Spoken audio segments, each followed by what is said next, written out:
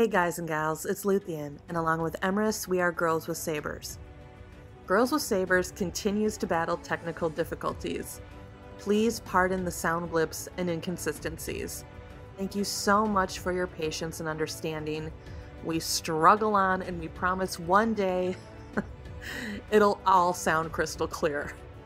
We hope you enjoy. Peace, love, and Reylo. So friends, what we're going to do today is we're going to go back to the Rumi poem of A Great Wagon. The reason that this is so significant is many moons ago, someone posted a leaked photo of the mood board of the Rise of Skywalker. And if you are not familiar with a mood board is a collection of quotes and colors and images and things of that nature to kind of give the storytellers the mood, the story, the inspiration of the story that they wanted to tell. Well, in the middle, which is the central focus of that mood board, is a quote from the Rumi poem, A Great Wagon. And that quote, this poem, The Great Wagon by Rumi, screams Reylo. And we still believe it has ever been as relevant because some makers of the film are still tweeting this line. This is still important, and in some ways, The Rise of Skywalker still fulfilled it. In some ways, it can be another piece of evidence that Ben Solo can return in some capacity. Really reminds me of Maz, where I felt like they used Maz as Rumi's mouthpiece. I wish we would have heard and seen more of her in The Rise of Skywalker. The belonging you seek is not behind you, it is ahead. I love that because you could interject that line into this Rumi poem and it would make sense. Oh, yeah. Yeah. Well, Maz is the Oracle, and she's also inspired by J.J. Abrams' teacher. So, Rumi was a 13th century Persian poet, scholar, theologian, mystic. His influence transcended national borders and ethnic divisions. His poems have been widely translated into many of the world's languages and transposed into various formats. He has been described as the most popular poet and the best-selling poet in the United States. Us Americans love Rumi. Yeah.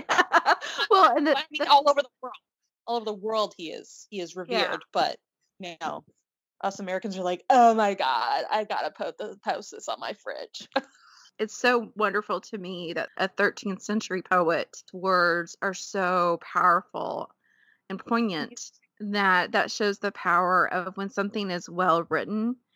It doesn't matter what time period it was written in. It means that it is universally powerful. You read something like The Great Wagon, which we're about to read again and analyze it, and we think these words are hitting us right now, to our heart, to our core. There's something so profoundly human about them. So I'm going to start from the very beginning of the poem, and we're just going to work our way down. Let's do it. Yeah. When I see your face, the stones start spinning. You appear, all studying wanders. I lose my place. Water turns pearly. Fire dies down and doesn't destroy. In your presence, I don't want what I thought I wanted, those 3 little hanging lamps. And this all really references the first time they met. Up until The Last Jedi, I feel, even in the interrogation scene, in your presence, I don't want what I thought I wanted. You see that between both of them, even through The Rise of Skywalker, but definitely through The Force Awakens and The Last Jedi. They're, especially Ben, he's very interested in Rey, Very inquisitive. In the interrogation scene, he takes his mask off and she starts like, my God, your face isn't distorted. Like, you're not who I thought you would be under that thing. So even from the very beginning, this poem really speaks to their relationship in general. Would you agree? Definitely.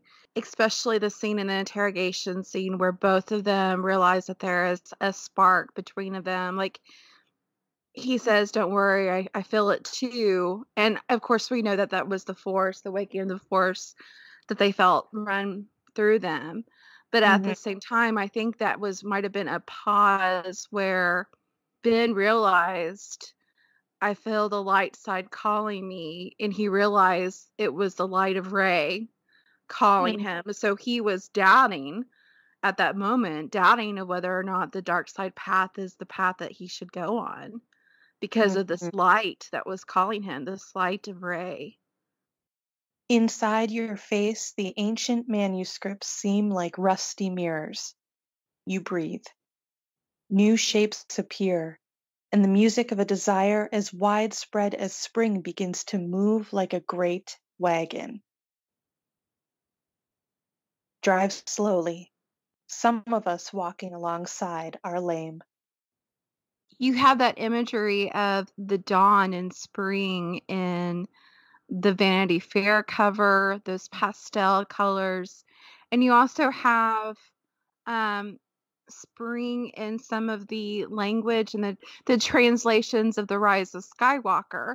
Some of it, instead of the Rise of Skywalker, it was the dawn of Skywalker, or it was the resurrection of Skywalker. So all of those words like rise, dawn, resurrection really have that idea of the seasons turning. Today, like every other day, we wake up empty and frightened. Don't open the door to the study and begin reading. Take down a musical instrument. Let the beauty we love be what we do. There are hundreds of ways to kneel and kiss the ground. I love that. Let the beauty we love be what we do. Hi, Rose. Yeah. Isn't that the truth? Yeah. And just the fact that you have these ancient texts, you have these texts that Ray was trying to decipher, you have these scriptures that she's still trying to ponder and think through. And well, there needs to be time for studying and truth finding, and there also needs to be time for breathing in and taking in the beauty of what's going around you. It's this, true worship, true living is both in the spirit and the truth. It's in beauty and in truth. And that way we have a balanced education. So here we go. The big one. The big one. Yep. Big one. Out beyond ideas of wrongdoing and right doing, there is a field. I'll meet you there. When the soul lies down in that grass, the world is too full to talk about. Ideas, language, even the phrase each other doesn't make any sense. I love it. That was the part that was on the mood board. And I love out beyond ideas of wrongdoing and right doing. There is a field. I'll meet you there. The wrongdoing and right doing is the Sith and the Jedi. Beyond the ideas of the Sith, beyond the ideas of the Jedi, there is a field, and we will meet there. Mm-hmm. We'll meet in the Force. Our community on Twitter. I can't remember your name. I know that your username is something Galatians.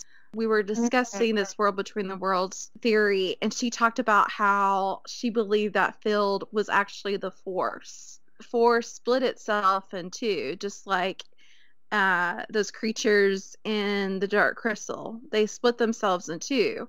So you have two halves of what should be unified. Well, until Ben and Ray are unified, the two become one.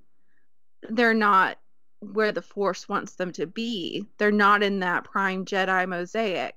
they are supposed to meet right in the middle. So they need to meet in the middle of the force. I love the next part. When the soul lies down in that grass, the world is too full to talk about. Ideas, language, even the phrase each other doesn't make any sense. It is the height of love and adoration. Yes. It is Han and Leia on Endor, on this lush green planet. It's Anakin and Padme in the grassy plains of Naboo. I mean, it is it transcends. It is, and they're the dyad, which is seriously, the dyad is ideas, language, even the phrase each other doesn't make any sense, because each other, the dyad transcends all of that. Yep. So it's Anakin and Padme, it's Han and Leia, but it transcends. It's even more than those loves. It also speaks of that Greek understanding of the two souls. Yes. The soul once being one body. There wasn't a male or female. In his dialogue, The Symposium, Plato has Aristophanes present a story about soulmates. Aristophanes states that humans originally had 4 arms, 4 legs, and a single head made of 2 faces. It is said that humans had great strength at the time and threatened to conquer the gods. The gods were then faced with the prospect of destroying the humans with lightning, as they had done with the Titans, but then they would lose the tributes given to the gods by humans. Zeus developed a creative solution by splitting humans in half as punishment for humanity's pride and doubling the number of humans who would give tribute to the gods. These split humans were in utter misery to the point where they would not eat and would perish. So Apollo had sewn them up and reconstituted their bodies, with the navel being the only remnant harking back to their original form. Each human would forever long for his or her other half. It is said that when the two find each other, there is an unspoken understanding of one another, that they feel unified and would lie with each other in unity, and would know no greater joy than that. And that is in the simplest terms. That's what a dyad is. Yeah. To becoming one. That's why consummation of love, that marriage language is used in a wedding ceremony, is to become one, because when you consummate that relationship, that is exactly what is going on according to that Greek understanding, that lovemaking is two people becoming one. And we're going to go into that a little bit later on.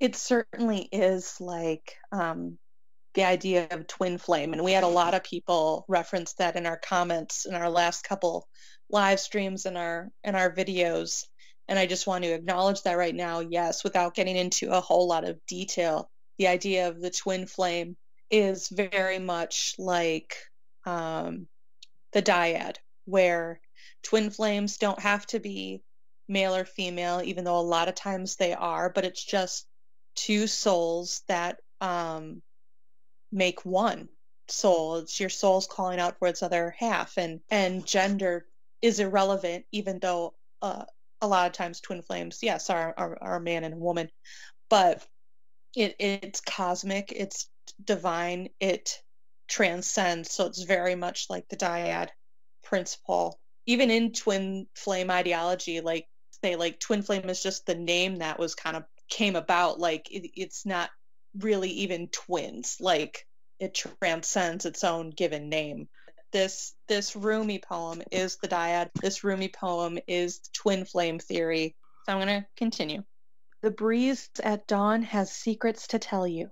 Don't go back to sleep. You must ask for what you really want.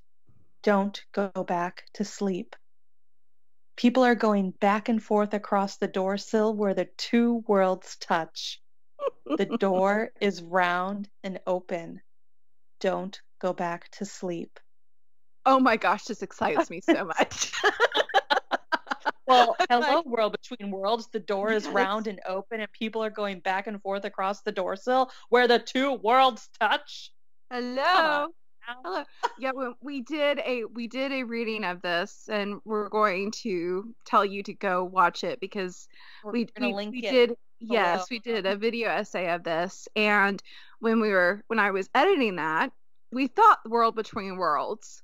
And so if you look at the footage, I took the footage right from Rebels. What does the doorway look like when Ezra walks in through the World Between Worlds? It's a round door.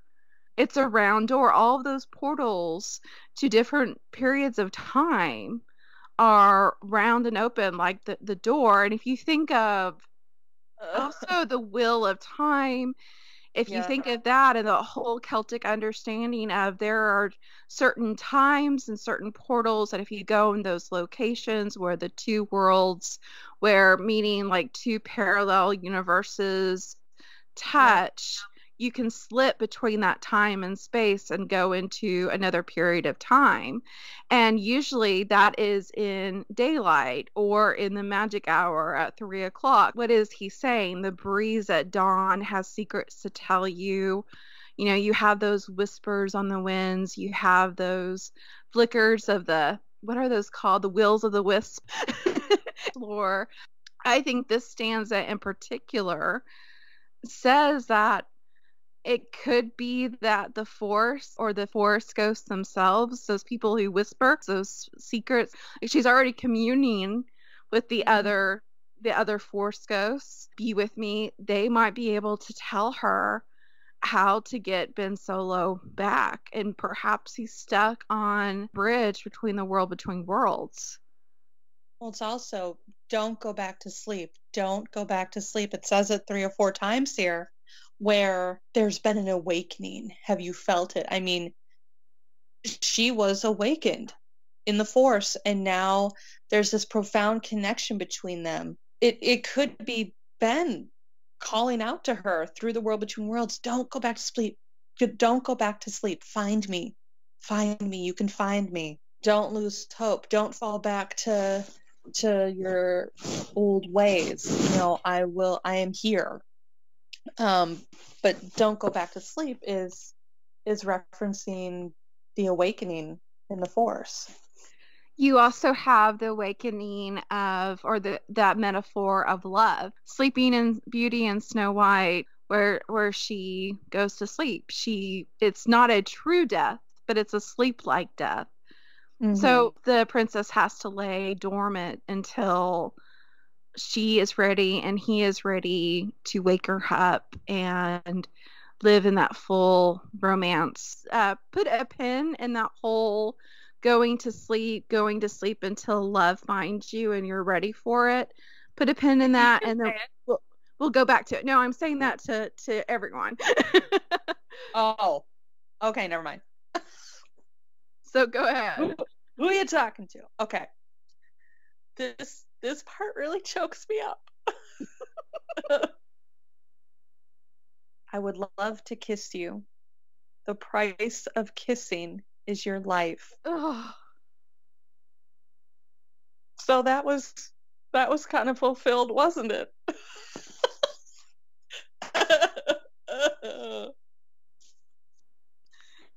Now my loving is running toward my life, shouting, "What a bargain! Let's buy it." Daylight, full of small dancing particles, and the one great turning. Our souls are dancing with you. Without feet, they dance. Can you see them when I whisper in your ear? I feel that that's all the 1,000 generations live in you now. I feel that they are all the souls that are dancing with Ben and Rey, or Rey. You know, we heard the Force ghost talking to her, but they're without feet, obviously, because they are not alive. I mean, they're living within the Force, but they are not flesh and blood. You also have the imagery in Dante's Paradise. You have that imagery of once they get to Empyrean, which is the very top of that pyramid. The Empyrean light is like where the Holy of Holies is, where God is. And God in Paradise is like this big, huge beaming of light where you feel love at its most transcendent, like, because that's being in the presence of God. And Dante says that at that very top, you see all of the saints just dancing and whining around that light. And he has never felt, it's like love that is higher than any other love. Mm-hmm. And he's right there with Beatrice. But of course, these people are not flesh and blood. They're spirits. They've transcended. Right. Like, it's very much like what Yoda says, what is that? Luminous beings we are. What is that exact quote? Luminous beings are we, not this crude matter. Right. I mean, that's exactly what it is, because when you are in this Empyrean, and that you're in that Empyrean at the very top of that triangle, you are that luminous being. Mere matters of like eating and drinking and sleeping and things that we need to do, like, you've risen above it because love is life now for you. But Dante is right by his beloved Beatrice. He's made it. Mm-hmm. I think that phrase, now my loving is running toward my life, shouting, what a bargain, let's buy it. I cannot help but think of when you see Ben climbing out of that crevice. He can barely walk, but he is running right to Ray. Like, he's using that whole time. The minute he to Exegol, he is running towards Ray. Yeah, even though really running towards her. And what does he say? All he's got is the Force and a blaster. Like, he doesn't even have a lightsaber. It's like, dude is ready. It's like, I don't care. What this will cost me. I mean, what did he say to Han? He said, I know what I need to do, but I don't have the strength to do it. And I'm not talking about just the first time he said that to Han, but I'm talking about when he said that to Han on the Death Star. I have no doubt he knew right then and there, I've got to meet Rey at Exegol, and I've got to help her take Sidious down. And then threw that saber into the ocean and probably said to himself, I have the strength to do it. And then when he saw Rey lying there and cradled her, he said, I know what I have to do, but I don't know if I have the strength to do it. And he goes, I do have the strength. And he did it. And as much as I'm sorry. That's okay. You're probably going to say the exact same thing. It's not romantic, but it is heartbreakingly beautiful that he found the strength to go to her, to run to her, to help her, to heal her. And for him, that was a bargain that he was willing to make. Exactly. That's what I was about to say. Mm-hmm. Like, the price of kissing is your life. Yes. What a bargain. Let's take it. And we're not trying to romanticize it. We hate it. But in Ben's mind, if I can save Rey, then that's a bargain for me. Yes. Yep. I'm willing to pay that price. I'm willing to pay that price. That's a bargain to me, because that shows how much he loved her. Yeah. Mm-hmm. And it's also looking at things from a certain point of view. We're being Obi-Wan Kenobi here. Okay. They try to say what you are, spiritual or sexual. They wonder about Solomon and all his wives. So Rumi is referencing a book of the Bible called the Song of Songs. And the Song of Songs is attributed to King Solomon, although people are not sure if he wrote it or not. There's still debate about that. But the Song of Songs is basically about the king getting married to his bride. And they are writing actually love poetry and love lines to one another, waiting for their honeymoon, waiting for the night of their consummation. The language suggests that it was written around the 4th or 3rd century of BCE. So this predates Rumi by centuries. So Song of Songs is in the Old Testament.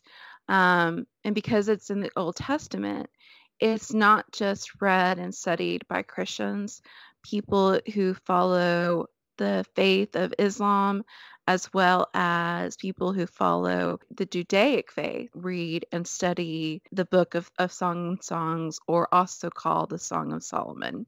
So Rumi, who followed faith of Islam, is very familiar with the Song of Songs, and you could hear that in the Great Wagon. And we will pull from his poem, The Great Wagon, and start pulling from the Song of Songs, apply them to the Rise of Skywalker, because there's also other verses that have uncanny allusions in the Rise of Skywalker. The Song of Songs is actually extremely romantic and very, how can I say, sexually charged, because it's basically about a bride and a groom waiting for their honeymoon, waiting for their wedding night, and they're talking about to each other about how exciting that moment will be. So you have that. They wonder about Solomon and all his wives. Yes, Solomon had many wives, but in that Song of Songs, you really get to hear how Solomon loved this bride.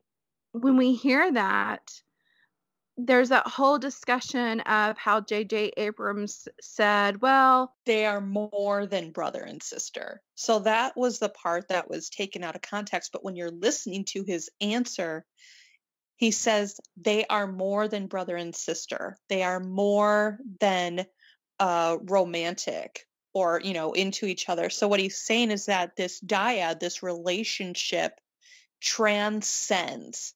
And you have that in the Song of Songs. You have Solomon calling, or the king, the prince, calling her my sister, my bride. And you have the bride calling the king my brother, my husband. And people are like, what? Is Solomon married his sibling? No, it's because in that time period, they would call each other that, because that was a longing they had to be a family. And you also had, Luthen, you had this really good point that in the context of faith. Well, right. In the eyes of God, we are all his children. So we are all brothers and sisters. And that's in a more spiritual way. So, brothers and sisters in Christ, you hear that in Christianity all the time. Even M says amen, sister friend, to me all the time. But you talk, even with Henry V, like, he who fights with me today shall be my brother.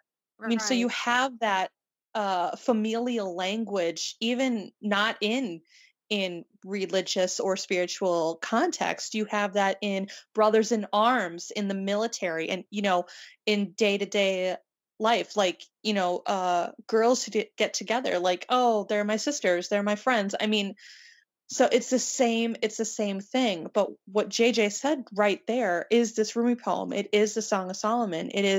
They are as much of a brother-sister relationship as they are a romantic one, which means they are hitting every aspect of a relationship and more.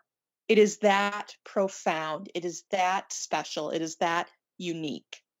In the body of the world, they say there is a soul, and you are that. But we have ways within each other that will never be said by anyone. That's so beautiful. In the body of the world, they say there's a soul, and you are that, meaning you are my world, and you are my soul. You are everything to me in this world and beyond.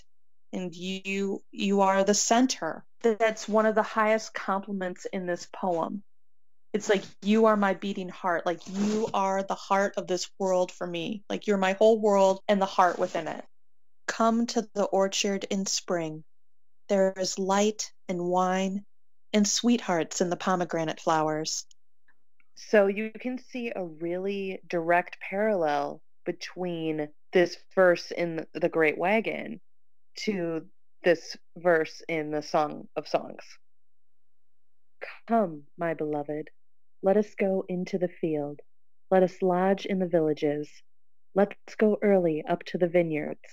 Let's see whether the vine has budded, its blossom is open, and the pomegranates are in flower. There I will give you my love. Come to the orchard in spring. There is light and wine and sweethearts in the pomegranate flowers. Yeah. And where are they meeting? In a freaking field. There is a field. I'll Fine. meet you there. Come, my beloved. Let us go out into the field. Don't tell me that Rumi didn't pull from this book of the Bible. It's just amazing. It also talks about in Song of Songs, in that language of love, his left hand would be under my head, his right hand would embrace me.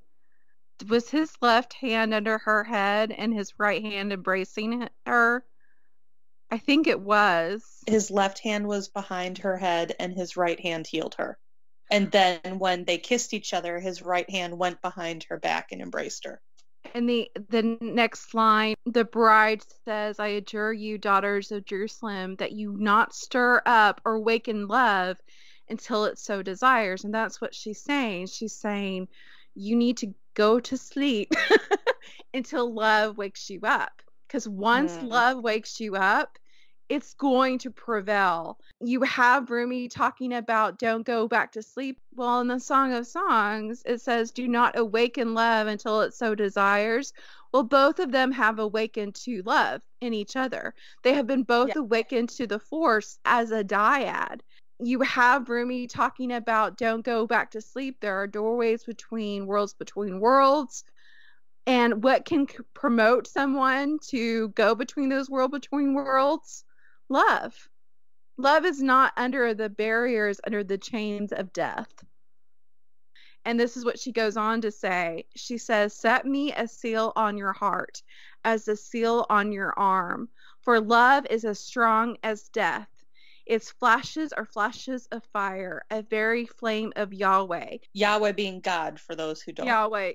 Many waters can't quench love, neither can floods drown it. She's saying, once you give your heart to that person, love is as strong as death. It cannot be quenched. The last lines here, if you do not come, these do not matter, which means none of this life, my life, if you don't reciprocate my love, none of this has meaning. None of these beautiful things matter to me anymore. But if you do come, these do not matter, which means you matter. Nothing else matters because I have you. Mm-hmm. And we are one, and we transcend these earthly things. Luminous beings are we. Not this crude matter. Yeah. Yeah. It's so beautiful. I do think this poem was met throughout the sequel trilogy. But Emerson and I both believe that we're not done. I feel people underestimated the power of Ben Solo. I would love it if he were trapped in the world between worlds, which would definitely play into Dante's Inferno, where he's stuck in purgatory now and he must ascend. And I would love for him to meet Rey on the other side of this. I think a lot of the fandom, even the ones that proclaim that they're not really in it for Ben and Rey, like you going to the theater on Thursday night before The Rise of Skywalker and you had your Reylo shirt on and the guy says, ugh, Reylo, and his friend looks, he's like, come on, we're all trash. Like, admit it. We're all trash. I love that. There are people out there who just love the love story. And it's Aragorn and Arwen. It is Faramir and Eowyn. I mean, there are plenty of epics that guys love, and there's a love story wrapped around in it. You know, I love it. I love this poem. I feel that it was met, but there's more. Out beyond ideas of wrongdoing and right doing, there's a field, and I will meet you there. She needs to find him and meet him there in the force again. Love is stronger than death. True. It says that in the Bible, man. Yeah. Hello, this is Emrys, and with Luthien, thank you so much for watching this video. We hope you enjoyed it. If you haven't already, please subscribe to our channel and click on that little bell icon that will give you notifications every time we post a new one. And of course, like, comment, and do all those things. Peace, love, and Reylo, guys. All magic comes with a prize.